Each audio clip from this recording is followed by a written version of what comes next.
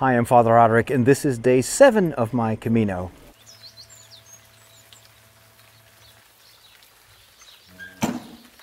I wake up to the sound of rain.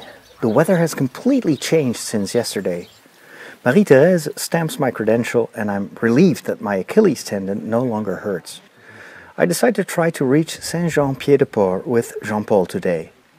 When the rain intensifies, it's time to try out the special cover for my backpack and my raincoat.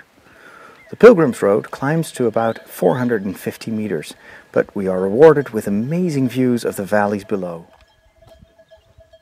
A lost sheep wanders on the road, but doesn't seem to need my help to find its flock.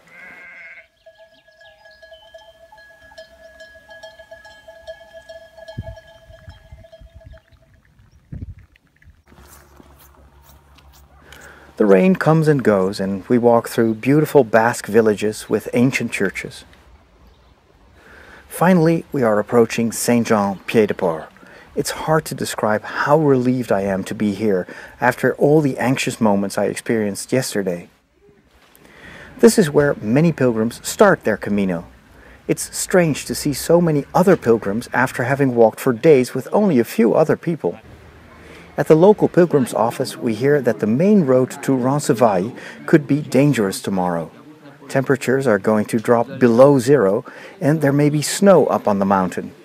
We will start early and hope for the best. And after enjoying a walk through this charming little town and having celebrated Mass at the church at the end of the day, it is time for bed. Thanks for watching. See you soon. God bless.